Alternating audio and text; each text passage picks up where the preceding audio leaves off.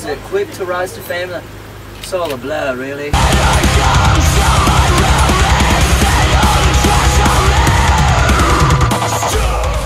I'm Ben, and I play keyboard and I do backing vocals. I'm Tyler, and I sing clean vocals. I'm Michael, and I do screams. I'm Gavin, and I play guitar. What's up? I'm Austin. I play drums and do the programming, and we are Woe Is Me.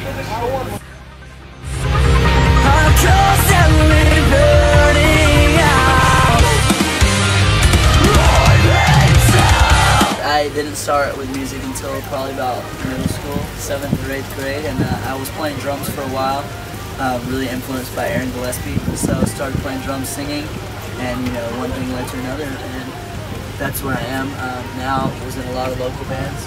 I think we all were. Yeah, we were all in local bands. That was a big part of how this band formed. Really started with like the whole Davey Havoc swoop down to here, like the Chelsea cut and the Doug Butt shit, and we were all playing like the shotgun Saves blast. the Day, Aiden kind of stuff, and then as the generations go, now we're in the metalcore scene. Tokyo Hotel. Jonas Brothers. You look like you want to say something.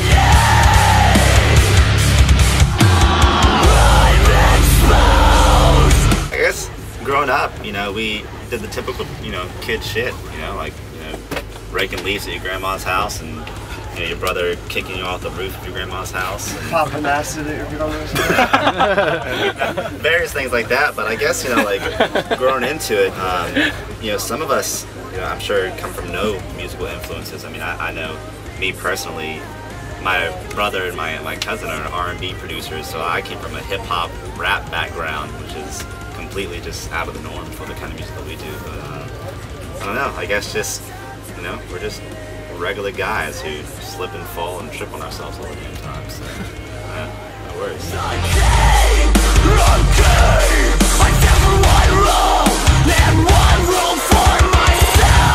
Well, let's see.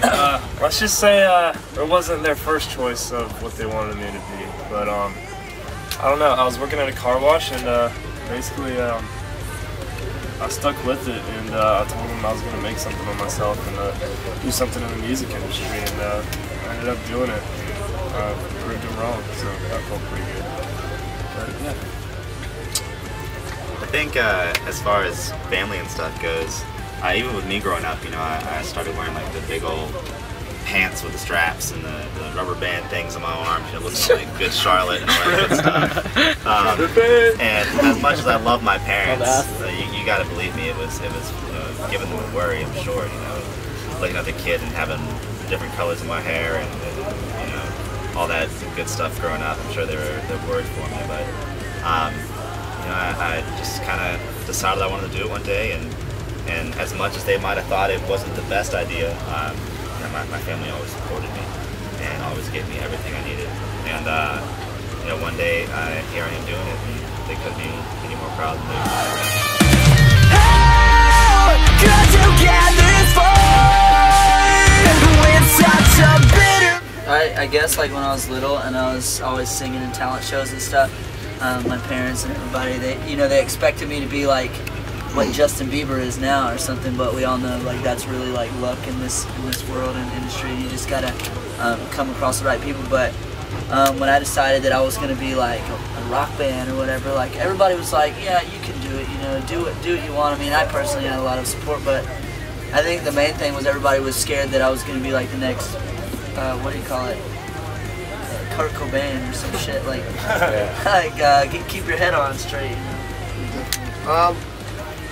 About the parents, my parents weren't too supportive of it, as were a lot of other members in this band. But that, you know, that kind of turned around as we started having, I guess, some signs of success. As for friends, a lot of us lost all of our friends in the time we were, I guess, getting this group together because we had no free time to spend with those friends. So I guess a lot of jealousy. Lots of jealousy. Yeah. Lots of hate. You got something? Gavin, you got anything to say? You got something. Haters. Well, I guess like going to school and playing music at the same time was kind of hard, you know, and it's difficult for my parents because I wasn't as crazy about school as I was about playing music. And I guess, you know, now that we're all out of school, it's a lot easier for them to understand, you know.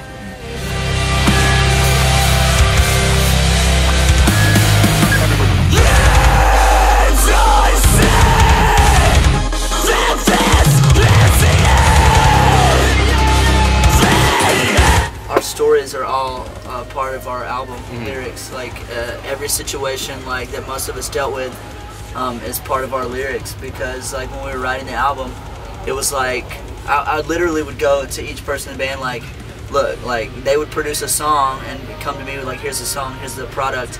I'd be like, you know, go to Ben, like, how you feeling today? Like, is you know, how's your parents dealing with the whole band getting signed and everything, and writing an album and being away from home? And I would literally like just ask people like, what do you want me to write this about? Like, you got anything specific you'd like me to write about in this song? And so like if you read our lyrics, you can really take a lot of that from it. Mainly the song Our Numbers is about all of us and the support we didn't have, and just, you know, sticking to your goals and following your dreams, like no matter what. Don't ever give up. Like, there's so many times where I just wanted to give up and just be like, this isn't worth it, you know, I'm not going anywhere. I'm gonna be at a freaking car wash my whole life, you know, but you know, I just stuck with it and made it a point to prove people wrong and show them that I could do it, you know. Right after we fall, it's easy to realize the things we've lost. Push, close the sun, there will be escape as we dead and all alone.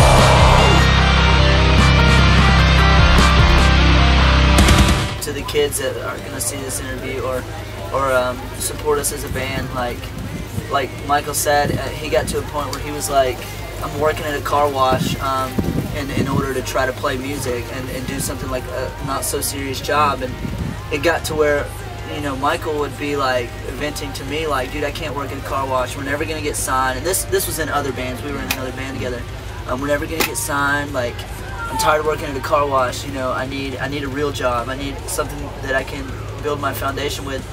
And I mean, if it gets to a point in your life where that's a factor, like, you really do have to make sacrifices and choices accordingly, but you can't really like give up on your dreams, you know what I mean? You just gotta stick with it even if you have no support, because at the end of the day, it's as long as you believe in yourself. Never take your sight off these trophies in the light, because the beats of the sweat. Some people might not know this. For all you nerds out there, I play tons of World of Warcraft. I watch a shitload of Japanese anime by myself at night, and I eat cookies and drink milk on my bed with my cat called Hampton. That's what I do. That's my life outside of being in a metal band. I go home and I play tons of video games and I hang out with me and my cat. And me. I don't like that. Something you guys don't know about us is that we don't always get along. Here's where the truth comes out. On the road, it's actually really hard living. I can't tell you how bad it was on the last tour when we had a tiny van and 10 people on our crew, but we got this bus now and everybody's got their own bunk to sleep, and that's a big help. But being on the road for months at a time with each other is not easy. Everybody smells bad. Everybody gets attitudes sometimes. You wake up too early sometimes. Driving duty for some people, so we're all just kind of like, fuck, like sometimes. So it's not sugar-coated. Being in a band and riding on the road is not everything is cracked up to be. We do have issues sometimes, and that's just life. So. But at the end of the day, I mean, we're all, you know, we're all together and we're all sitting here. So regardless of whatever troubles and stuff we go through, I mean, we're obviously still kicking it and holding strong.